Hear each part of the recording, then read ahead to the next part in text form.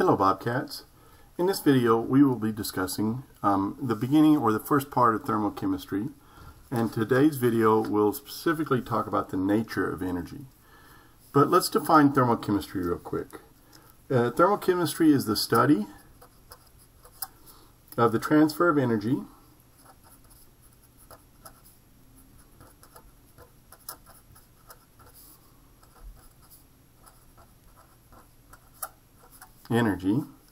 during physical and chemical processes.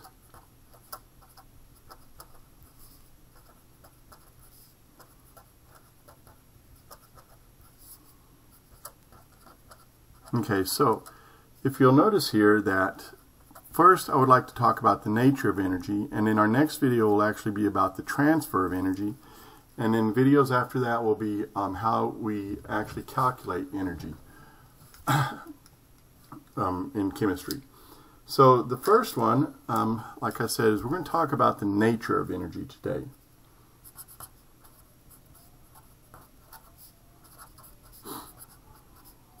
I feel that it is important for you to understand the basic nature of energy for us to be able to move forward on this topic.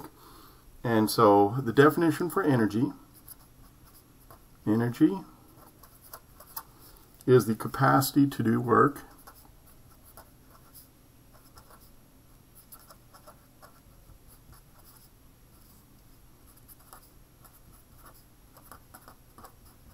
and or transfer heat.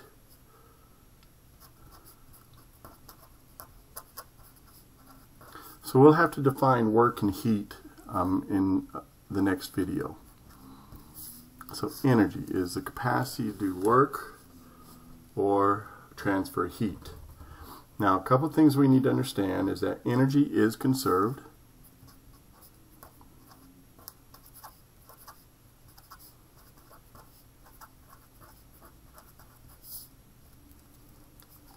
It cannot be created or destroyed, only transformed from one form to another. It cannot be created or destroyed,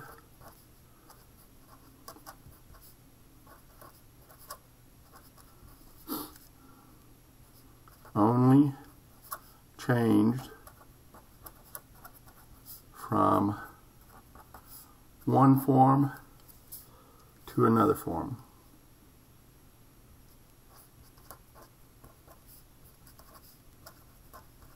And that's the first law of thermodynamics, is that energy is conserved, cannot be created or destroyed, only changed from one form to another. And there are two basic categories of energy. And so energy is classified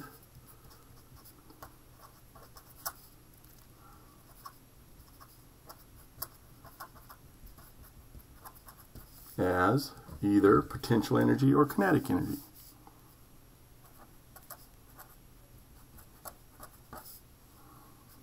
So we'll need to break these down and discuss each one of these a little bit more detail. Energy or kinetic energy.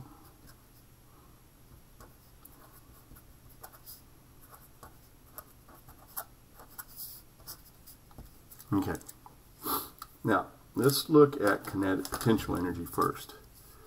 Okay, so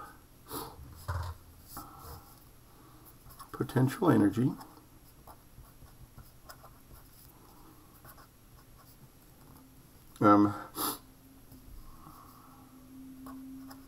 which will represent, there's different ways to represent it, but we will represent as E with a subscript P. That's potential energy. And potential energy is energy due to position or composition.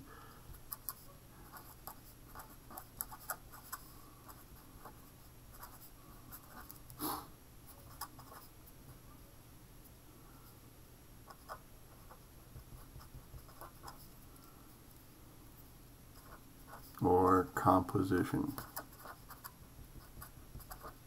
Okay, so a lot of you also know this is stored energy.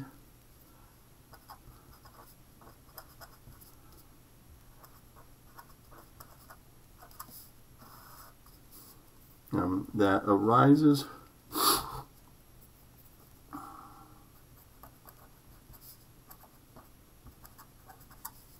from attractions or repulsions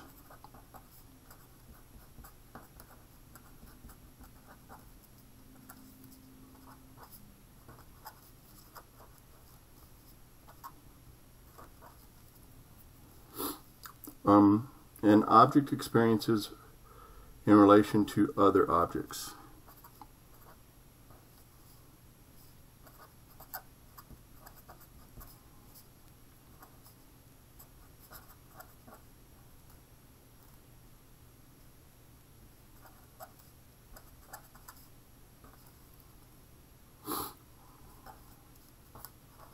Okay, so what do I mean by that in relation to other objects? Or you can say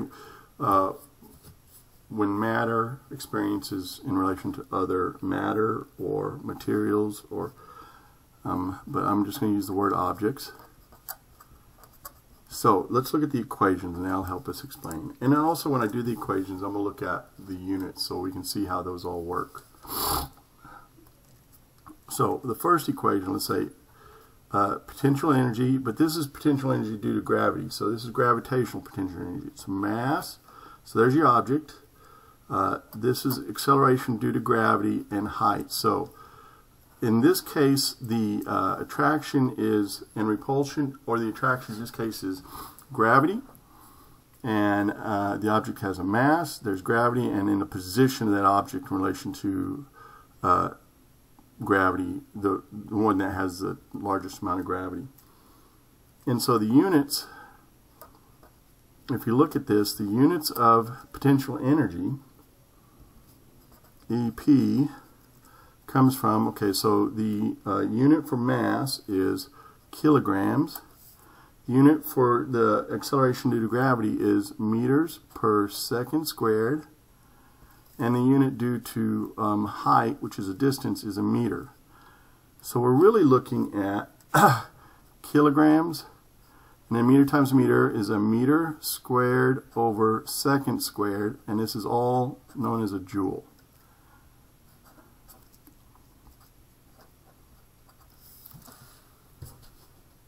Okay.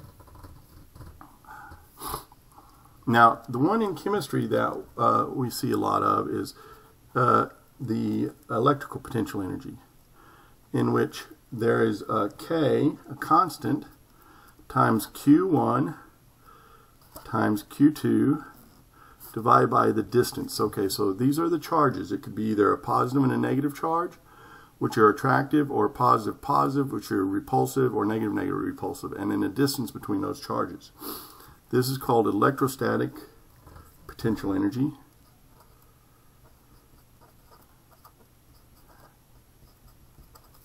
And this is the energy involved in chemical bonds. So a lot of times it's chemical potential energy because there's potential there, depending on the charge values and the distance. So here's the equations. Now, so this electrostatic potential energy arises from interactions between charged particles.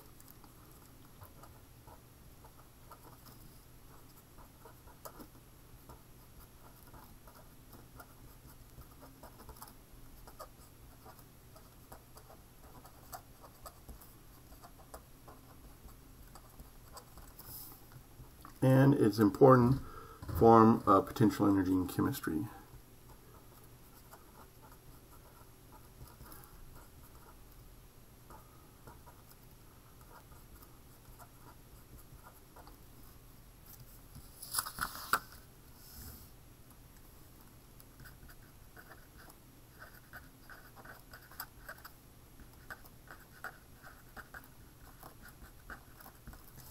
Okay. The next one we'll talk about is kinetic energy. It's the other form. So kinetic energy is energy due to motion of an object.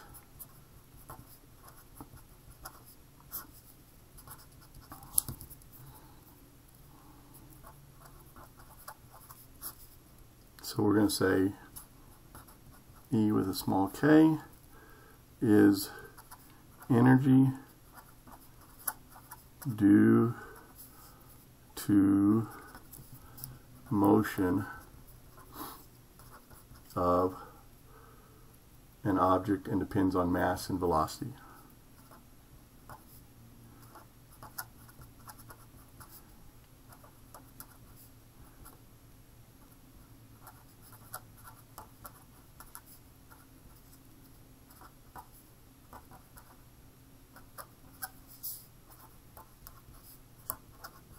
Okay, so what's the equation for kinetic energy?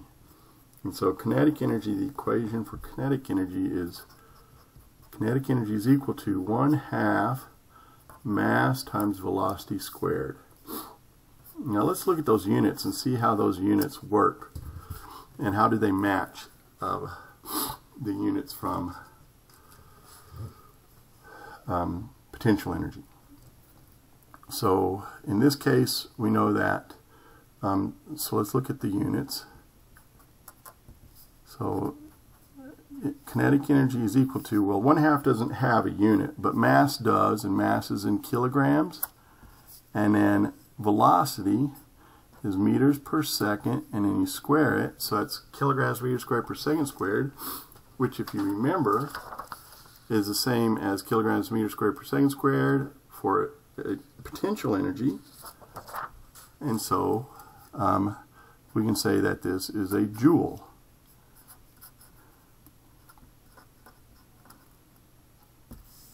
Okay.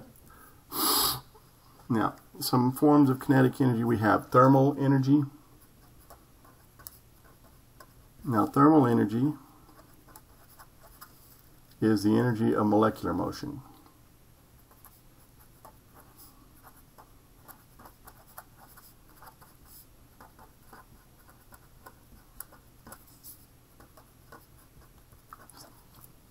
And is measured by finding temperature.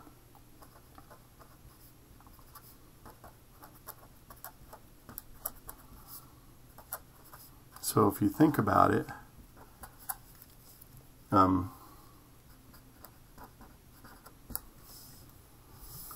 the faster molecules move, the more kinetic energy is, the higher the temperature that you will measure. So we have thermal energy, and then of course, so let's just talk about temperature real quick. So temperature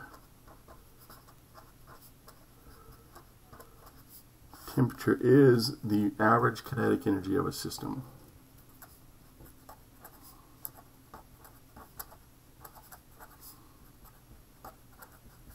So when you're measuring temperature, you're measuring the average kinetic energy of a system.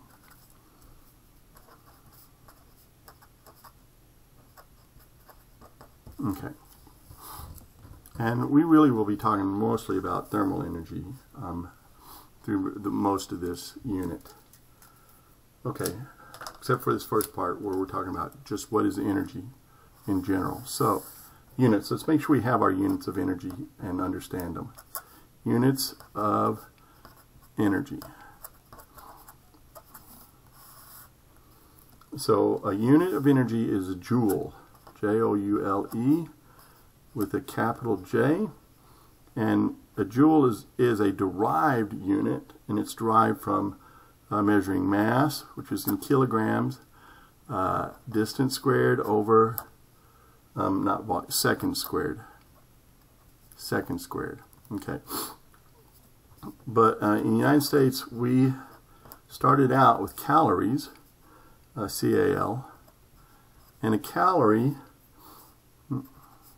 1 calorie is equal to 4.184 joules. And a calorie came from the measuring the amount of the temperature change, the amount of energy. 1 calorie is the amount of energy change the temperature of 1 gram of water by 1 degree. Okay? So we have joules, calories, and then there's a large calorie. I'm just going to go over this really quickly. I call this one might be the chemistry calorie, and this one would be the biology calorie, and it's represented with a small c. So whenever you see calories on food or anything like that, that is a biological calorie, and it's really 1,000 of the smaller calories up here, which is equal to 4,184 joules, or we can say 1 kilocalorie, or 4.184 kilojoules. Okay, that's a biological calorie. So those are units of energy.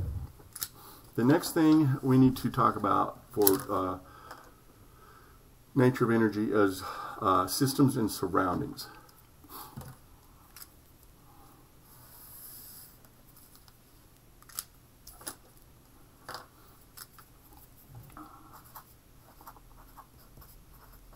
Systems and surroundings. Because remember, thermochemistry is a transfer of energy. So systems and surroundings.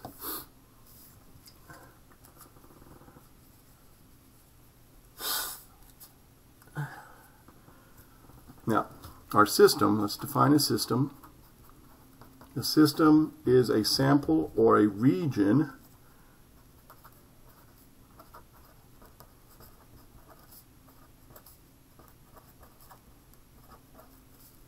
that is under investigation.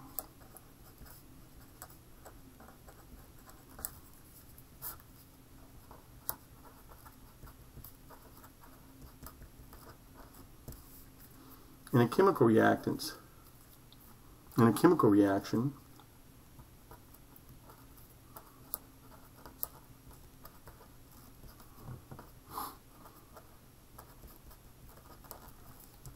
the reactants and products constitute the system.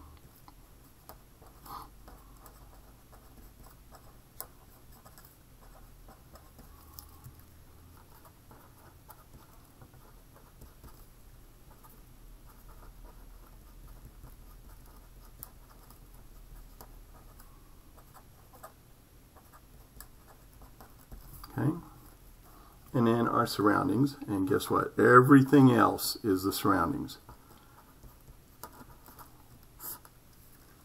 Is everything else.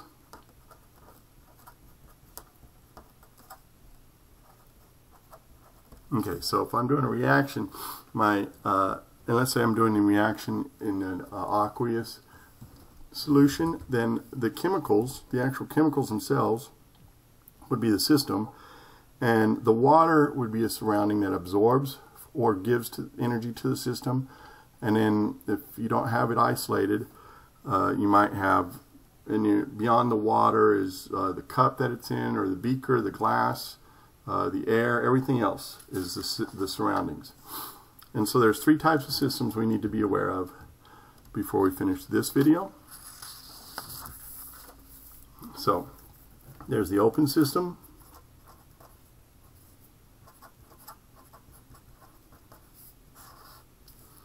Both matter and energy can move between system and surroundings. In this case, both matter and energy can move between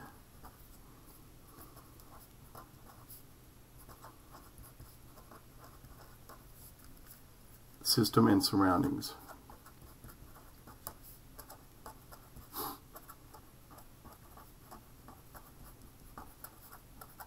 Okay, an example would be an uncovered boiling pot.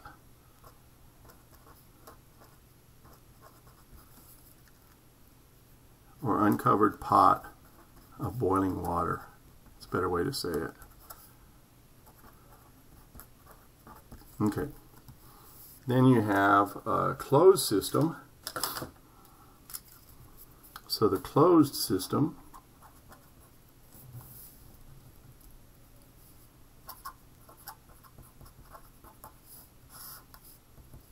is energy but not matter can move between system and surroundings. Energy but not matter can move between system and surroundings.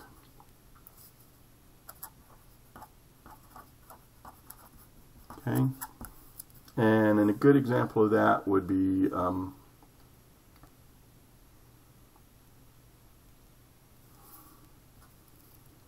a cylinder fitted with a piston.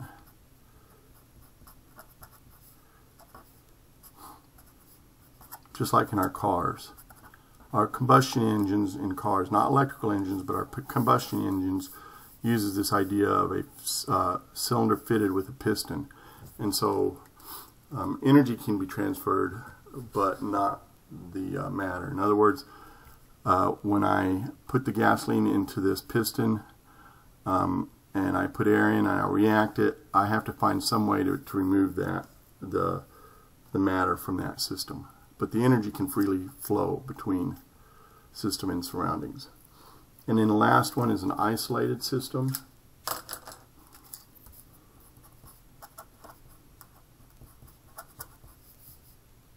Now, just to be aware, most of the chemistry that you do in your labs is an open system. The other common one is be a closed system, like we use in our cars, the engine of our cars. And then the last one is where neither energy nor matter can leave or enter the system.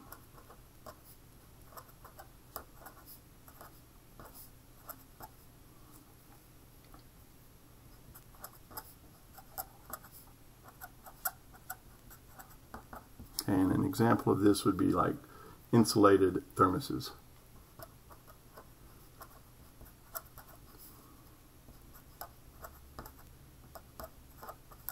Okay, and so what's important to understand is that